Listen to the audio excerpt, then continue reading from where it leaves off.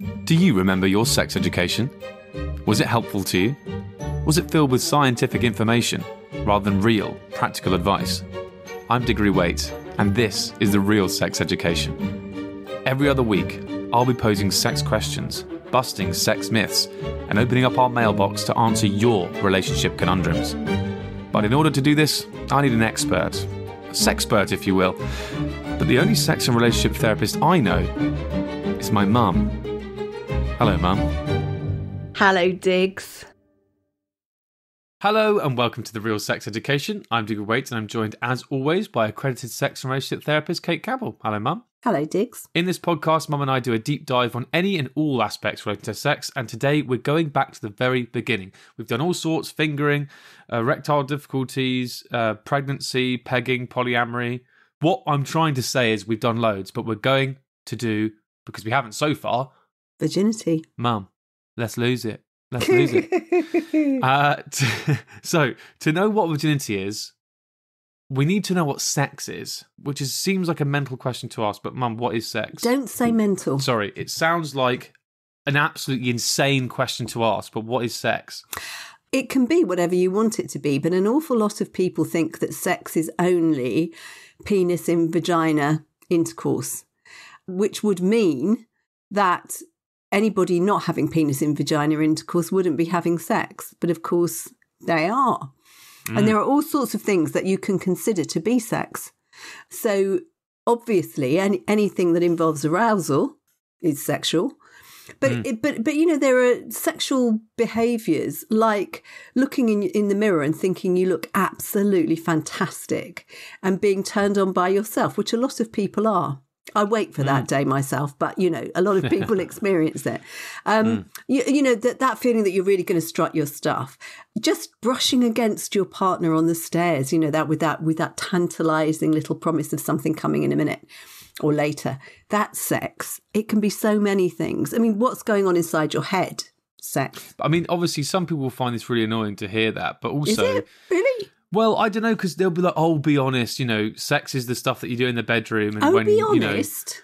You know, no, I'm saying what some people would say, but I think this is a much more healthy way to look at sex, because firstly, you'll have a lot more of it if you do this. I can't remember who it was that said that, but they said if you expand your definition of sex, that means you'll have more of it. But also, just because of what you said there, I think the previous idea of virginity historically has been when a man has sex with a woman and it's when the penis goes in the vagina. And that's historically been the idea. But like you say, that discounts lesbians, gay people, all sorts of people, and it discounts all the other stuff that you do around that. You know, there's some people that say, oh, I can't have penis and vagina sex because of my religion, but I will do anal. I will go down on them. They will go down on me, all that sort of stuff, which seems insane because those are all extremely sexual acts. And I think some people would definitely argue in some ways more intimate. Some people, you know, like going down on someone or third base or whatever, that in some ways feels a lot more intimate. Third base, Diggory, really? What? I don't know. I'm talking to our American listeners. They'll know what I mean. Oh, okay. Well, I'm trying to be, what's the word? You know, you don't want to be too explicit all the time. Third base? They call it, yeah, third base, dude. And then, you know, home run. That's what they shout when they've had penis and vagina sex, they'll shout home run. Okay. I mean, there are other elements to virginity as well. So a lot of it is about penetration of the hymen. You know, the membrane that covers the opening to the vagina, and there is a whole kind of mystique around that, and you know, it has to be broken on your wedding night, and you have to bleed. And for a lot of people, it's already broken, or it may or may not have bled.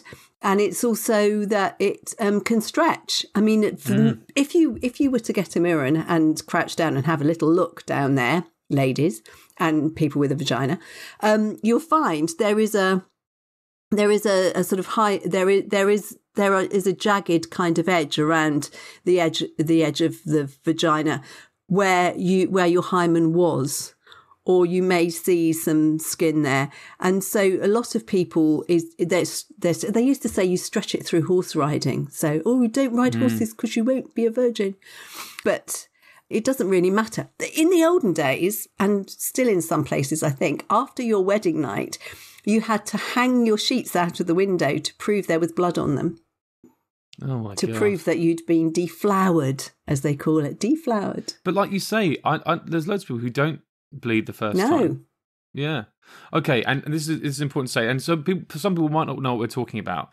And I hate to do this again because I've already done one euphemism earlier about the home run third base thing. But when we're talking about the hymen, we are talking about the act of like popping the cherry. I know that sounds... Popping the cherry. I know I hate to say that. I hate to say it, but it's what people say and it's what some people will only know it by. And it doesn't pop. Exactly. Well, this is the thing. So isn't it... It's not a wall. It's not a cherry. It's on the walls of the vagina, right? It's something called the hymen, and it's protection across the opening to the vagina. And some people say that it harkens back to really prehistoric times when we were in water. Oh, right. And it protected the vagina from having water going in and out or something. I don't know how true that is, but I've read about it. It doesn't have much of a function. So it has holes in it anyway. So otherwise, you know, where would the menstrual flow go? So you have to have it for period. And if people have a completely intact hymen, then they have to have it dealt with because otherwise, because the menstrual flow backs up behind it. Oh, if they have it for too long. No, if they have a hymen that doesn't have any little perforations in it to allow the menstrual blood through, they have to have that dealt with. I mean, you can have a hymen that's very thick and isn't penetrated by intercourse or horse riding or wherever it is, or stretching in any, and then you can have it stretched medically or removed medically. But there are all sorts of things. I mean, it's so important to some people and some cultures that people have surgery to create it again, or, you know, as well as remove it. I'm glad that you mentioned this because we've got onto the hymen earlier than I thought we would. But I've looked up online what people search for when they search for virginity. What comes up? Can virginity be checked? Is there a virginity test? Can virginity be regained? Will my virginity grow back? I mean, so is this the sort of thing you're talking about? Yeah. So can you test for it? Actually, you can look to see if somebody's got a hymen, but it doesn't prove whether or not they've ever had sex because it can disappear for all sorts of reasons. So it doesn't really prove anything. And can it be regained? Will it grow back? No. Yeah, it's so funny that's one of the top things that's written on here. Is like, well, my virginity grow back. A second what does that mean? But also, it's get rid of my milk tooth, and then my proper virginity will grow. Yeah, I don't understand. Like, I mean, if they're talking about the hymen, maybe they might think that could regrow. Obviously, it doesn't, but they might think that. But just the question, will my virginity grow back, is the cutest thing I've ever read in the world. And your hymen is not your virginity. Your hymen is your hymen. Your virginity is virginity is a behaviour. You've either had some kind of sex or you haven't. And you can be a virgin with anything, really, can't you? You could be a virgin, you know, the first time you masturbate, the first time you go to first base, the first time, you know, all of those things. For anal sex, you know, virgins, whatever you want to call it, it has less cultural significance for us here and now than it used to, but for some people it still has quite a lot of invested interest. Exactly. Okay, so let's say though that, because what I think what we're saying is essentially virginity is a sort of social construct that was made however long ago. It pertains to heterosexual couples, and the sort of quote unquote test that you do is all based around the hymen back in the day, which, like you say, all of that is insane and stupid. However, virginity to a lot of people still means a lot, and they will think virginity, you know, whether they're gay, straight, lesbian, whatever, they will, whatever it is that they deem their virginity to be, losing it is still a big deal. So I was wondering if we could do a little bit of a checklist. How can they prepare themselves for virginity? We could go through a few things and your first time. Well, again, it's again a sort of a social construct. In as much as you know, the first time's supposed to be special. You know, that, so even if you don't believe, even if you don't buy into the hymen nonsense, then you may well buy into the idea that it's special. And the idea, virgins historically are young girls. Young unmarried women. So it isn't really, so they are sort of damsels, if you like. Then it's not, it isn't even to do with whether or not you've had sex historically.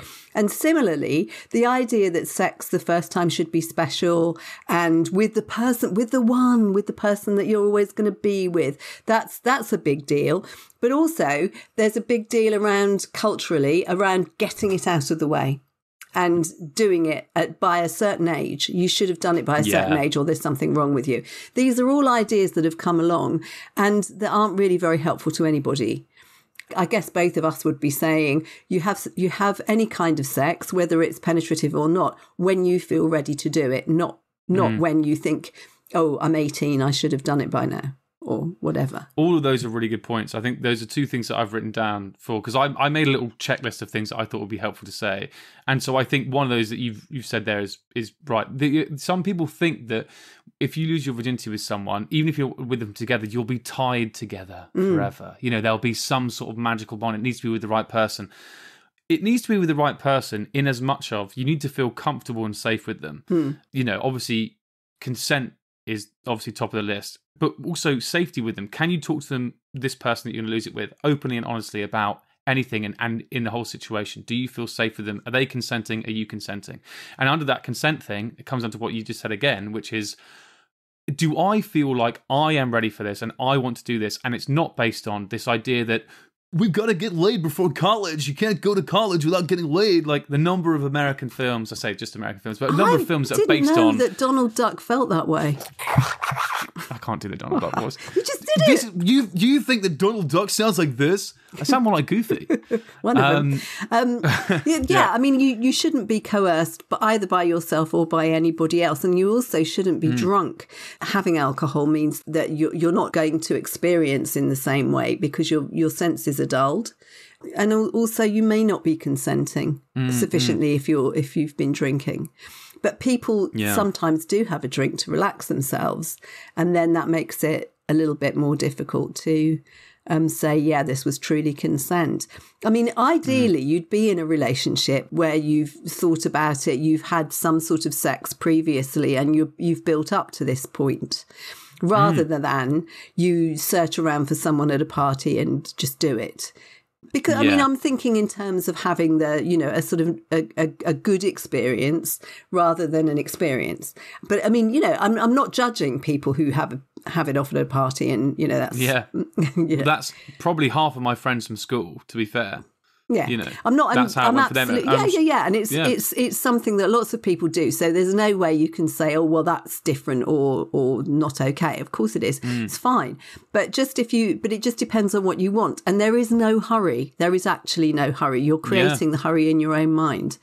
So, and you have to not buy into all the Disney stuff. You have to not buy it. Well, I don't suppose that Disney films are sitting down and saying, hey, look, when you have sex, penis in vagina sex, you will simultaneously orgasm. But some of the films they've made do give that impression. And in fact, most media gives the impression that when you have penis in vagina sex, you will orgasm women will orgasm through intercourse. And most don't, especially not the first time.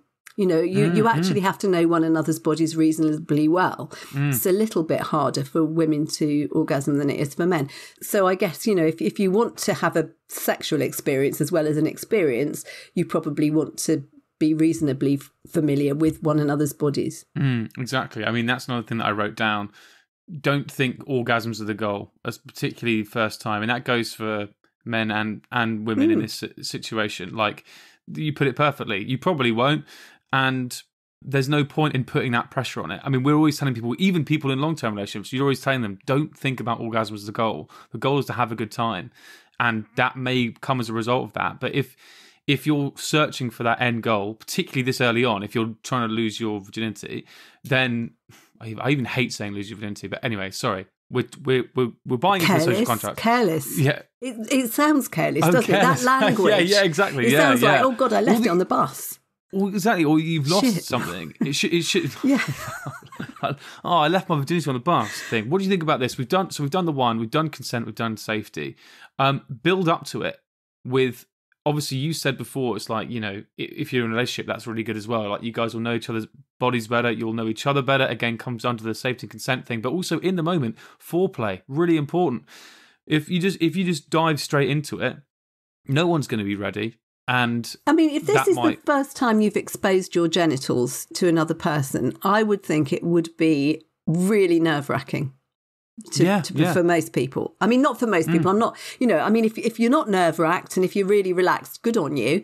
But it's quite easy to understand that people might be anxious. Yeah. And it's a weird experience. It's the first time you've done it. There's air getting around your bits, and that may not have happened before, because you get in the shower, out the shower, put your knickers on, you don't know what that's like necessarily, and it's especially not somebody else looking at you down there or touching you down there. It's all weird stuff. And you might be nervous because there's lots of stories about how intercourse hurts and things like that. Yes. And can I just put that up there? Does it have to hurt? No. Do you, and we've already covered the fact that you don't have to bleed. No, and if you're sufficiently relaxed, it should be okay. And some people who are really, really on it, in an ideal world, the first time you have intercourse, you should be familiar with one another's genital to genital contact. So what I would advise people to do if they're going to have sexual intercourse for the first time, play with the penis around your vulva, get used to, maybe stimulate the clitoris with the penis and see what that feels like. I mean, if you wear a condom, if there's a risk of pregnancy and so on, but do that so you get used to that feeling, and maybe put a bit of pressure around the vulva at some point so you get used to that feeling of the penis entering, but don't go in, and just do that several times until you feel really relaxed, and then one day it will just happen, maybe, or you'll say, okay, it's today. Maybe use lube to make it easier, to make it slide in more easily, but don't do it unless you're really aroused. If you don't feel really aroused and ready, don't do it. In an ideal world, the woman will already have climaxed once, and then if you go straight in afterwards, that should be very relaxed and not painful. Top tip. Yeah, top tip. There you go. But I think there should be more to it than there is for a lot of people. And when you think about it, you can have amazing, incredible, fantastic, mind-blowing sex without having intercourse. And in fact, intercourse for most people is a bit disappointing. Yeah, and exactly. if sorry, I'm really warming to my thing now, because I'm thinking, say you're friends and you say, oh, well, we're friends, so maybe we should do this. And then and then maybe the guy comes straight away or something like that. And then is really, really horrifically embarrassed. Or the woman's saying, this hurts. Oh, and that's really embarrassing or whatever.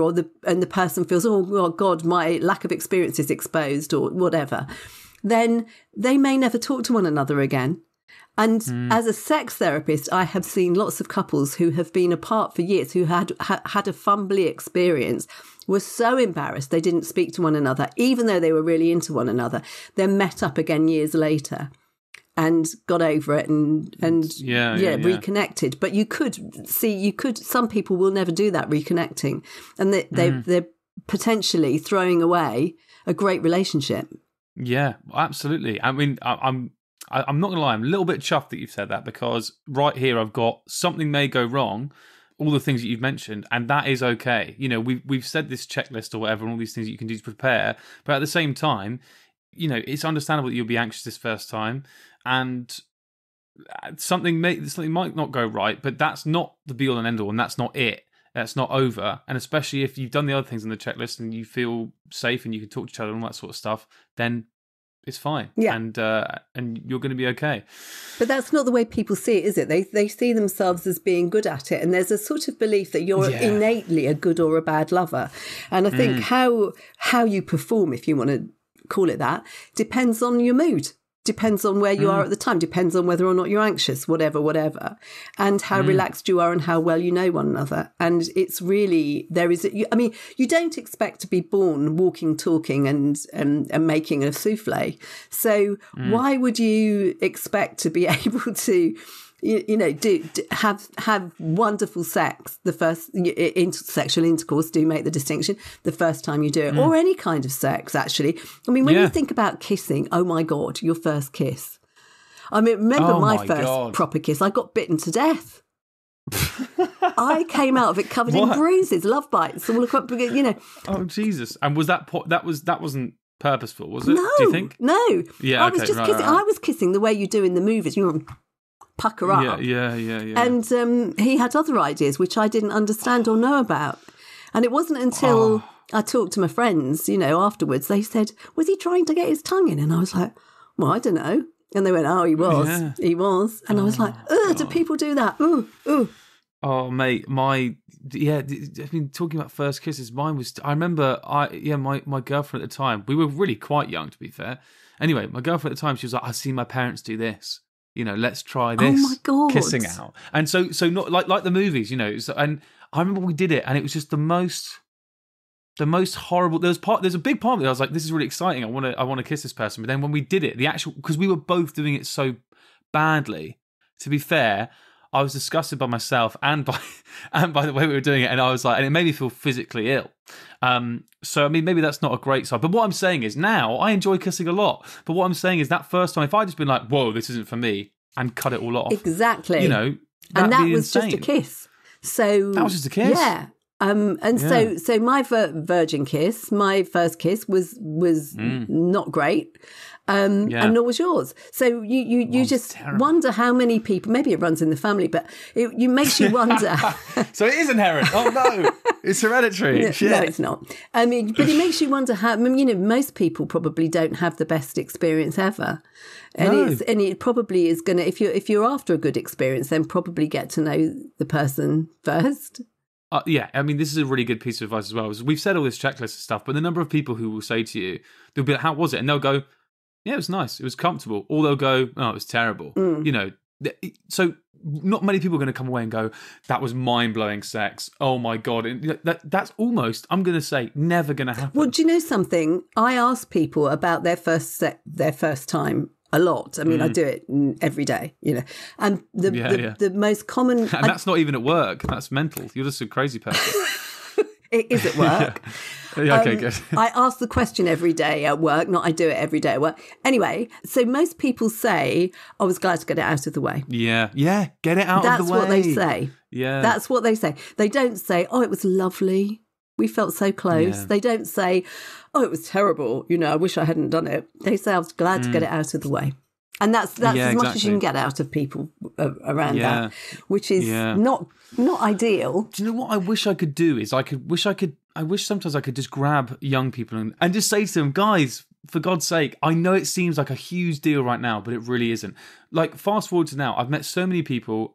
People always talk about this because of the podcast, so we talk about these sorts of things all the time. And the number of people who say, I lost my virginity at this age. I lost my virginity at this age. I only lost my virginity the other day. I mean, I'm 26 years old at the moment. These are people who are losing it at all different ages. And when it happens to you, Diggs, I would give you one piece of advice. Do not have any kind of sex with a mouthful of peanuts. Why? Well, what? Think about it. I can't. Well, would you want to snog somebody with a mouthful of peanuts? Or have I once had a girl refuse to kiss me because I'd eaten tuna earlier that day. So, that's fine. Maybe that was just her excuse. But what I'm saying is, to these people, like... when you get older, you realise none of this stuff matters, and we're all on an even keel. And honestly, you have a good time with people. People are great. People are nice. You just all this stuff just slowly just floats away out the window. You don't even realise it. You turn 26 and you sort of think, why did I ever care about any of this sort of stuff? So go at your own pace, do what feels right, and all that sort of stuff. Okay, we've been talking about virginity for ages. Are there any lasting thoughts? Because I think we should let the people. And we can move on. We can get some of these questions answered in part 2. Yeah, I mean, I'd be interested actually to hear what listeners think about it. I'd be quite if they wanted to let us know. I'd be interested to see how they found it, or indeed whether they find this good or bad advice. Yes, if we've missed anything out, or if you think we've got good or bad advice, please let us know. I'll do a little post on our Instagram. You can go and find us at our Instagram. We're at RealSexEdPod, and just let us know there. What are we missing out? Also, how was your first experience? I know that's quite a big thing to ask. But if you just say good or bad or whatever, it would be nice to see, because I'm sure a lot of people, like we said. Or you could do a poll. We could do a poll. We'll do a poll. Let's do a poll. Excellent. Okay, we'll go and find that whilst we have a quick break, and we'll be back in part 2 with your questions and more right after this. It's the mailbag. Send Kate your queries to podcast@hatch.com. It's the mailbag. Send Kate your queries. Podcast@hatch with 2 T's. Hello there. I have a query for Kate. I would like to know when the real sex education mailbag starts. The real sex education mailbag starts right now. Thank you. Welcome back to The Real Sex Education. This is part 2 of the show, where we put the questions you sent in to us via email, podcast@hattrick.com, and DMing us on Twitter and Instagram @RealSexEdPod, with your sex and relationship conundrums for Mum to answer. Mum, are you ready for your first question? I'm braced. This one is from Anonymous, who says, Hi, Kate and Diggory. I'm 30 and I have been in a relationship for 12 years. We bought a house together a few years ago, and since then I've been feeling quite anxious about the commitment this means, and I'm now at a point where I feel like I missed on being single in my 20s.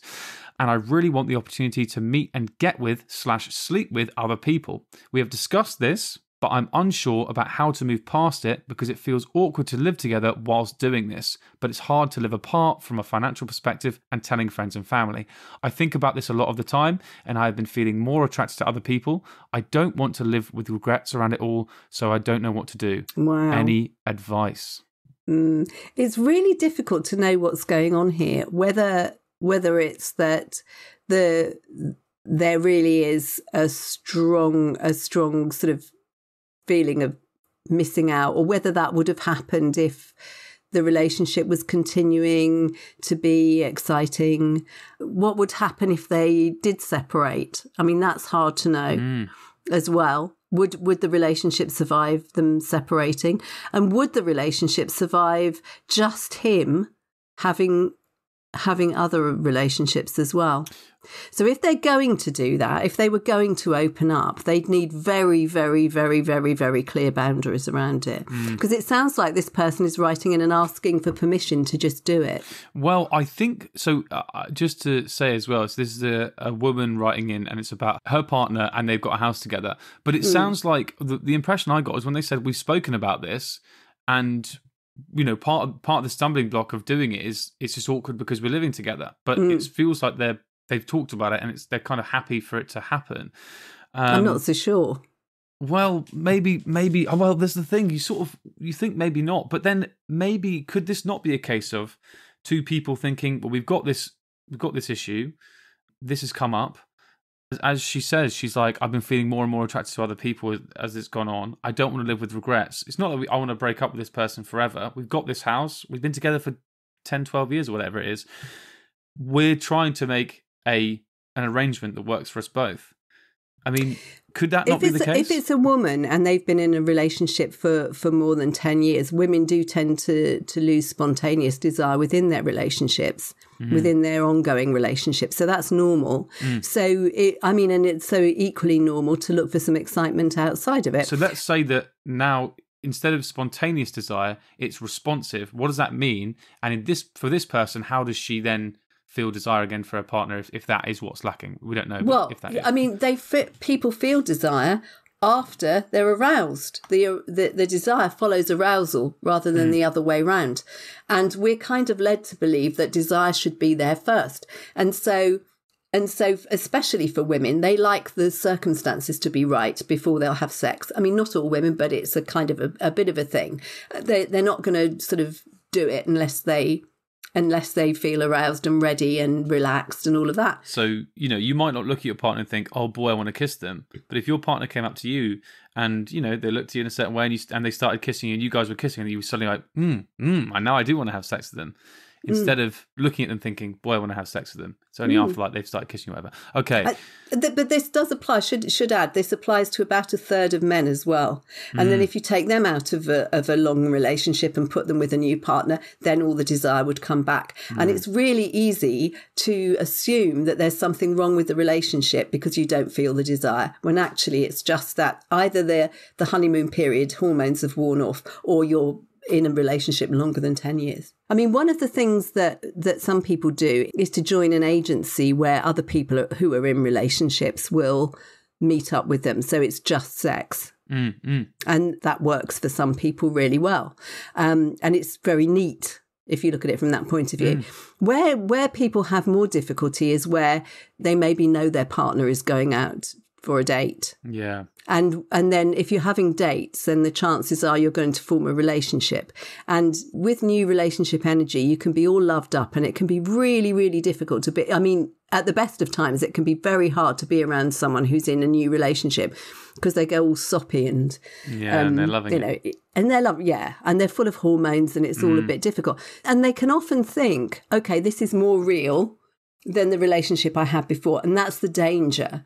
So if they're both doing it and they've agreed it and they understand it, then maybe it wouldn't be as hard. But it is hard. And people in poly relationships do experience difficulty. I mean, there are some people who say, oh, well, I'm pleased for my partner. And that's the ideal state, that you want to be pleased for them being in a relationship they're enjoying. But we're all human and it's hard to see. If that was you a few years ago and now it's someone else, that really is hard. So it can threaten the relationship. And I think you have to be very clear that there is a risk of damaging the relationship permanently by doing this. Equally, some people make it work. So this is about being really clear about the rules and really clear about, what you're expecting. I mean, other people, of course, bring a third person into the relationship and they all have sex together. There's that. But you need to know, are you going to tell your partner what you're doing? And are they going to be aware when you're going off on a date, or is this going to be private? I think that's really important. It's very important. I imagine with this, the fact they're already talking about it'd be awkward to live together whilst doing this, I imagine that makes it like, listen, I know what you're doing. I just don't want to know any of the specifics. I don't want to...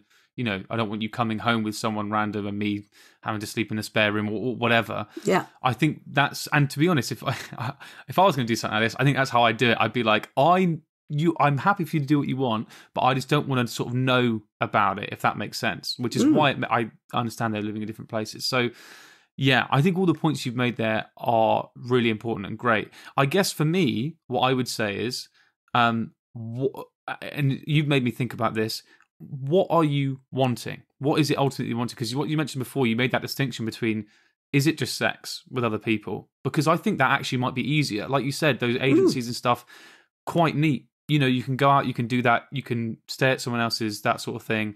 And just, you can do it that way. It's a bit neater. If it is go out and see other people and go through the whole rigmarole of flirting, dating, going back to theirs, spending a bit more time with them, that could get a lot more messy. And that could, like you say, lead to a few more issues. But if that's what you're looking for, it might be possible. But I'm just saying that won't be, I love that word, it won't be as neat. Yeah, well, I would also strongly advise this person to look at what made them move in together in the first place. What was their motivation then? Because the motivation then might have been, I want to play at being a grown-up, which is what a lot of people do. It sounds a bit pejorative saying that, but actually an awful lot of people do feel that way. I want to have a go at this, especially if their friends are doing it and they may feel left out. They may have felt left out then. Because if they're a few years down the line as well, my guess is that a lot of their friends might be having babies and settling even more, making even more commitment. And that might be what's scary. Yeah. Be really clear about what's the difference between then and now. And in my attitude to commitment, not to this person, then look at your attitude to the person and say, well, have we changed? Because as I am always saying, if you have a really good relationship, you might outgrow it. It might allow you to feel different. And if you're really, really, really good friends with somebody, you can lose the sexual spark anyway, because you feel too much like family. And it feels like your brother and sister, and then then the sexual spark goes, and then a lot of people have done all the developmental work they need to do in the relationship, and they end the relationship. But you don't always know that you want to end the relationship because you still feel such good friends. And society kind of says if you're friends, you shouldn't split up, but maybe you should. Yeah, maybe it's what's best for you. Do you think that, or do you see people that this happen with a lot? Because I have friends of mine who, the further they get into relationships, sometimes the commitment freaks them out and they think, oh, I haven't done that thing that I'm supposed to do, which is in my early to mid-20s, sleep around loads and have a good time. And they're worried they're going to regret it. And a lot of them break up and do that and they have a great time. Or a lot of them break up, they go literally a month or two into it, they go, what have I done? Why am I'm an idiot? And do you see people coming to you a lot with that? I mean, we're talking even further down the line, in their 40s and 50s. Do people say the same thing to you? What, that they've missed out? That they've missed out. They should have been swinging from the chandeliers, 60s style. That's why I'm saying look back at what your motivation was then. Because if your motivation has changed, you want to be thinking why it's changed. I mean, if you didn't feel you were missing out then, why do you feel you're missing out now? The chances are it's not missing out. It's that there's something about this relationship or about the sex in this relationship that is a problem. Well, I mean, here we go. We bought a house together a few years ago, and since then I've been feeling quite anxious about the commitment. I mean, I wonder whether it's that thing of, and I totally get this, and we talked about this before, sometimes the more you commit to someone, the more you want to pull away because you're sacrificing other things to be with them. And it sounds quite romantic and stuff, but you're also closing yourself up to other options. And unfortunately, that's the sacrifice of being in a relationship like this. Actually, what's even more likely is that the closer you get to somebody, the more you worry about losing them. Yeah. And the more you worry about maybe being found out that you're not the perfect person. And if you feel a bit not good enough, then the closer you get to someone, the more likely it is they'll realise that. They'll realise that you really aren't good enough. And I mean, if that's what you believe about yourself, I'm not saying... Obviously, I'm not saying anybody is not good enough. But some people find it really difficult to be close because of the risk it involves. So the closer you are, the more you commit, the more there's a problem. And quite often, when people come having had affairs, for instance, I'll say, what's happened recently? And they will have had a baby, got pregnant, got engaged, moved in together, made some sort of commitment, some sort of financial commitment, increased their mortgage, something that puts them even closer and makes it even more dangerous to lose one another. And some people can only function in a relationship by having lots and lots of spares. As in, when you say spares, you lots mean... of spare people or other relationships. So that if the main one, which they really want, fails, then they've got a backup. So there's an incredible number of reasons why people might want to go off and have other relationships. And that's not to pathologise, Diggs. It's not to pathologise what this woman is wanting, because it may well be she just genuinely just wants a bit of fun and she does feel she's missed out, and that's all there is to it. But for anyone else listening, there could be all sorts of other things going on as well. About this, the financial aspect, living apart, and friends and family, do we need to worry about that? Because I feel like if we have said what we've said, which is basically you need to do a bit more soul searching as to exactly what you want, and do you think we can just... I don't think you should worry about what other people think. I mean, that's probably what got you into this in the first place. It may well be that, it was other people's expectations that led you to buy the house together, in which case it's understandable that you, at some point, you're going to push back. I think both partners need to think very carefully about how they'd feel if it was the other way round as well. And I mean, if she wants to go off and have other relationships, how would she feel if he was doing it? I mean, I'm assuming it's a straight relationship. But I think it is. That's the impression I got. Yeah. But, there's quite a lot to think about, and really is nobody else's business as well. It may well be as well that some time apart might work for them. That might be what they need so that they can come back fresh. Yeah. It's just a bit tricky with this big house they bought, but it is what it is. But just imagine how if you're feeling a huge sense of commitment, the idea that you don't have to feel it anymore and that you can start again might be fantastic, and they might even get on better living separately. Some people do. That's a great point. All right, our next question is from a guy who says, I'm annoyed at the stereotype that men always want to have sex. I think it makes my girlfriend think that I don't find her attractive when I'm not initiating sex all the time, and it also means that she doesn't ever initiate with me. Which is actually funny hearing him say this because of what we've just spoken about in the previous question, but that's all they've written. That's all there is. Is that something that you observe? Oh, yeah. And quite often what's interesting is that you get this sort of high libido, low libido kind of dynamic where one partner says, well, I am always up for it. Or there's this assumption that I'm always up for it. It sounds in this case as if the woman is wanting the man to prove to her how much he cares about her by wanting to have sex with her, and that she's finding this validating and reassuring. But expecting him to always be initiating and being cross if he doesn't give her space to experience, her own desire and to come on to him. So she's missing out because of it. But generally in these cases, whether it's the man or the woman who says, I want you to show me you care about me, whether that's because they claim to have a high libido or whether it's because they just think it's the right thing to do, or the thing, men are always up for it. So why aren't you finding me attractive? This is about their ability to regulate their emotions. And it's really, I have to say, her problem to deal with. And, I would be saying this to clients in this situation. And in fact, this is what sex therapy, because it assumes that couples will have expectations about initiation, desire, being up for it, frequency and all of those things. In the kind of sex therapy I do, we take all those elements out because the problems are so common. So what we would do is say, okay, you do the experiments, the sexual exercises, whatever it is that we set for you at the times that are set. So you diarise it, you turn up in the place you're supposed to be at the time you're supposed to be there. So there's no initiation, there's no question of who does it and who's doing more or who's doing less. You just go, you just turn up.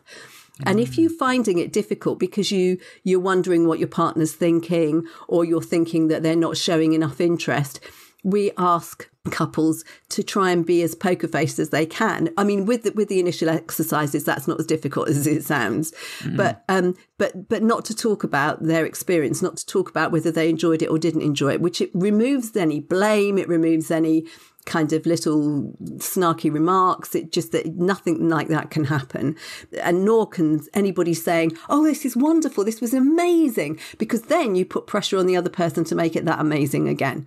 So all of that is taken away. So what we're trying to do is help people as well to self-regulate, because that can be quite stressful when you don't know what the other person's thinking. Are they liking this or not? And just concentrate on their own experience. And when they do that, eventually they learn, actually, it's fine. If there's a problem, we can talk about it, but with no hidden agendas, no worrying about what you saying you have a need will do to me, or what my needs will do to you. That's all taken out of it. So this feeling of needing to be validated is so common that it's a regular part of sex therapy. We expect people to have these difficulties. So when I say it's her problem, that's not me saying, oh, well, it's her problem, go off and deal with it. It's me saying this is quite normal. She might need some help to manage those negative feelings. And you can immediately make somebody feel better by just simply saying that things are good at other times. Just say, isn't this nice? Aren't we having a lovely time together? This is great. I love you so much. You look great. Things which make somebody feel good. And, there are lots of ways of being reassuring without it needing to involve intercourse. Definitely. I mean, this is a strange example, but I've been watching Love Island lately. And no, but obviously in that program, because they all sleep in the same room and stuff, there's less chances for them to have sex. But because they're all together in the villa at the same time, they can't really go anywhere. Their relationships are quite intense because they have to get to know these people really quickly and stuff. But there's sometimes people use this the wrong way, and they'll say really sweet things, but way too early on, like on a first date. And, they're clearly just trying to make the other person like them more. But there's some really sweet moments where you're thinking, well, you guys can't, be that intimate with each other and that one-on-one and that sort of thing. So there's moments where they go, oh, you know what, we're having a really nice time. And our time in the villa together has been made so much better because you're here. And you just think, that's cute as hell.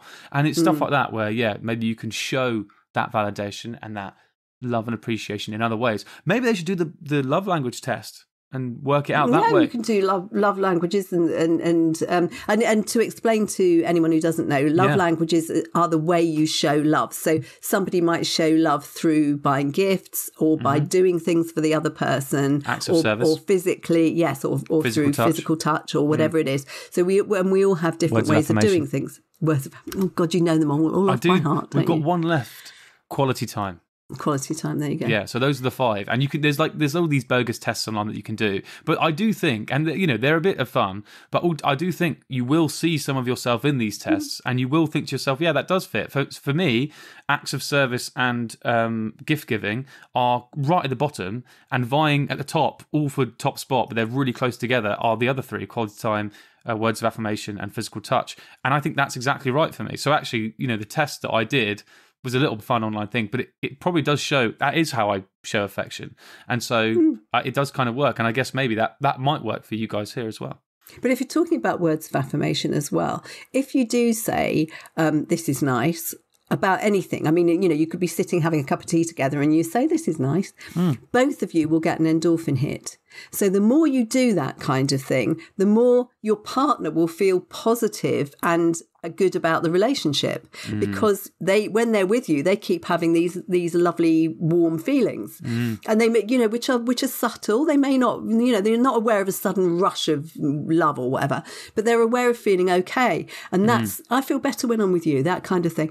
And it's often because somebody is doing that very positive thing, and it's totally different. Somebody sitting there saying this is nice is so different to somebody sitting there going, oh, what you left your pants on the floor again, and that kind of constant narrative. Yeah, exactly. Which isn't going to make anyone feel good. No, absolutely. I mean, on the flip side of that, though, I have definitely been the one in relationships, I think, to be like, when things aren't going so well, I've been like, oh, but this is nice, right? And in that scenario, it will just piss them off because it's. Oh, you're talking about looking for reassurance, though. Yeah, looking for this is nice, right? Is a real bit. That's so true. Yeah, that's true. Oh, this is nice. It comes from a place where somebody is 100% secure in that belief. Yeah, this is nice. This is a nice thing that's happening, and the other person, if the other person disagrees, the miserable git, then they your face. Wow. Okay. Shots fired. fired. It's hard when somebody's saying. I mean, if you, I can see why someone would disagree if you say this is nice, right, and they don't feel it is. Yeah. But if someone is enjoying themselves, then you can only say, well, yeah, if that's your experience, good for you, and I'm getting a little bit of that fallout as well. Yeah, exactly. Well, I think that's all we've got time for, but please do keep sending in your questions if you have any more for us. And remember, they don't need to be personal to you. I mean, if there's something or you see, or a general or a topic you'd like us to discuss, that email again, podcast@hatch.com, and our Twitter and Instagram accounts are both @RealSexEdPod. Mum, thank you very much for what has been another lovely episode. Thank you, Diggs. And thank you all for listening. We'll see you next week for some more real sex education. Bye. Bye. You've been listening to The Real Sex Education, which is hosted by Diggory and Cate Campbell. The show is produced by Diggory, and the executive producer is Claire Broughton. The Real Sex Education is a hat-trick podcast. This podcast is based on the real-life relationship between Diggory and his mother, accredited sex therapist Cate Campbell. The show is therefore inspired by, but otherwise unrelated to, the TV show Sex Education. But yes, Diggory does wish his mother was played by Gillian Anderson.